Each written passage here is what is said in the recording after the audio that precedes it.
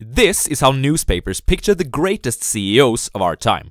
Someone who is charismatic and action-oriented.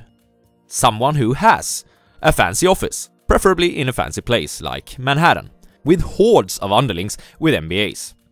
They also picture this CEO to be someone who flies a lot of corporate jets. But they are totally wrong. Actually, the most outstanding CEOs of our time, the outsiders, have been pretty much the polar opposite of what I just described. CEOs operate in a highly quantifiable universe, but many people miss this point.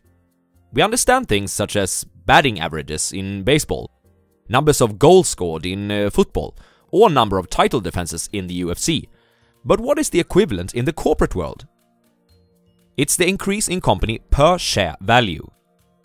We're not talking about absolute returns here, but returns relative to peers and the overall market. And let's just say that the outsiders performed quite well here. On average, they outperformed the S&P 500 by 20 times and their peers by 7 times. So, one can definitely say that there are incentives for an investor to learn how to detect these types of people. And that is what you will learn in this video. In this video, I will present the 5 most important traits that an outstanding CEO possesses, based on my own opinion after reading the book The Outsiders, which is written by William Thorndike. This is the Swedish Investor, bringing you the best tips and tools to reach financial freedom through stock market investing. Trait number 1. They are skilled investors. CEOs must do 2 things very well. They must run their businesses efficiently, and they must deploy the capital that these businesses generate. Which one do you think is the most important? Unlike what I think most people believe, it is the second one. The CEO of an established firm must know how to allocate cash to profitable projects. In other words, CEOs are investors. It is an interesting dynamic of corporate life, because skills in capital allocation is usually not what earned the person the CEO position to begin with. Warren Buffett, one of the outsider CEOs and the greatest investor of all time, says the following about this strange dynamic.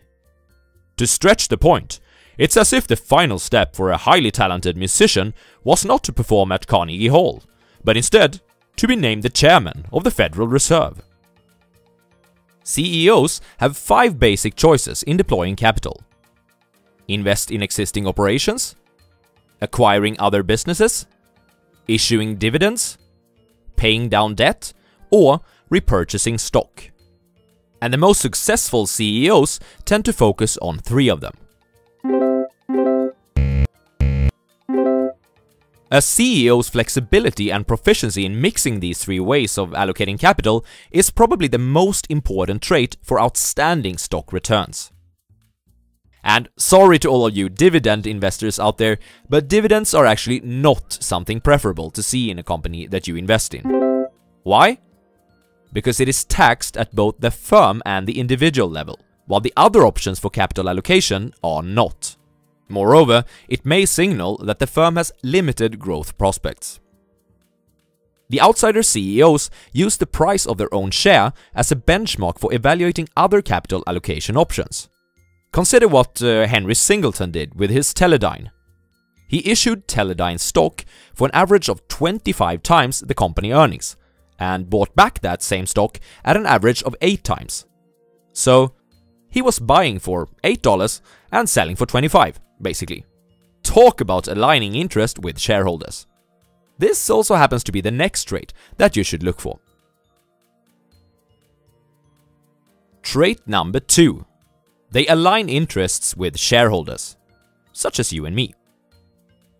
The CEO is hired by the shareholders to benefit the shareholders.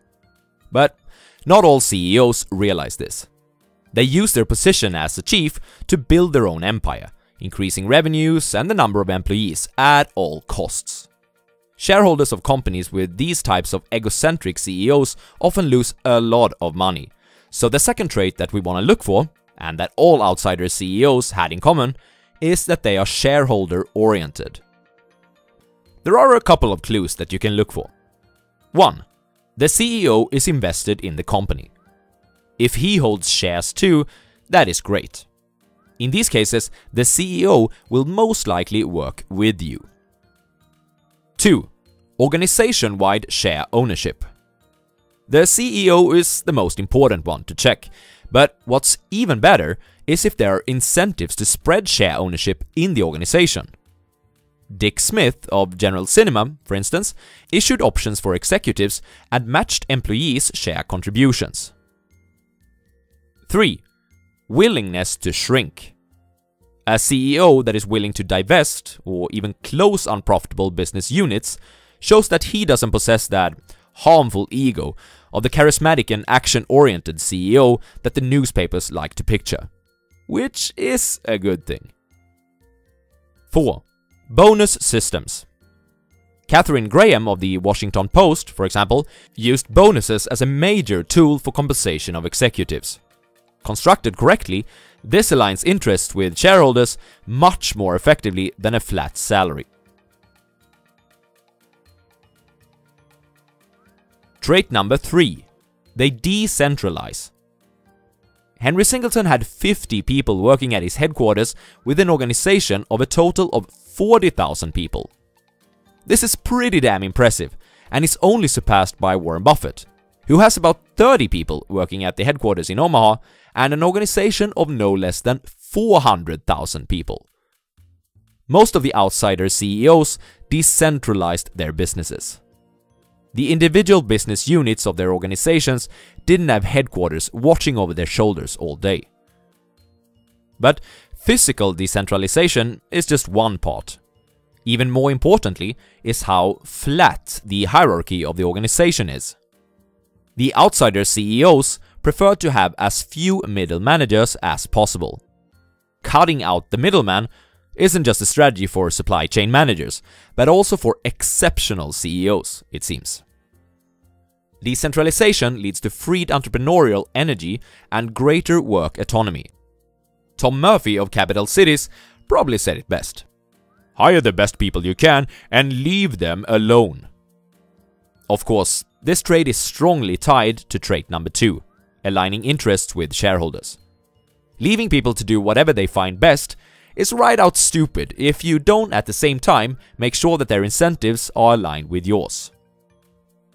Something that's interesting here is that while CEOs like Singleton and Buffett decentralized operations almost completely, they also centralized capital allocation almost completely.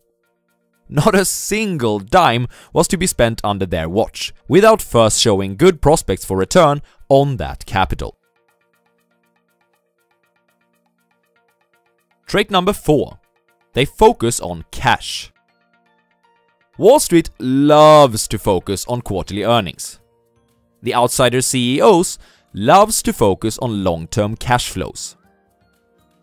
The best illustration that quarterly earnings can be misleading for how a company really is performing is provided by John Malone of TCI. He deliberately made tons of acquisitions within the cable industry and financed these through a lot of debt. Why? Because he realized that by minimizing net earnings through increasing depreciation and interest payments, the shareholders wouldn't have to pay any taxes at the corporate level.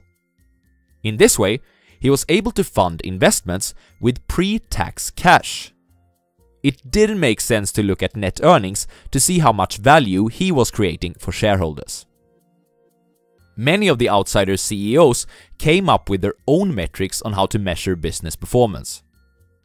John Malone was a pioneer of EBITDA. As he tried to maximize interest payments and depreciation, it made more sense from a value perspective to look at this number, rather than net earnings. Dick Smith used something called cash earnings, which was defined as net earnings plus depreciation.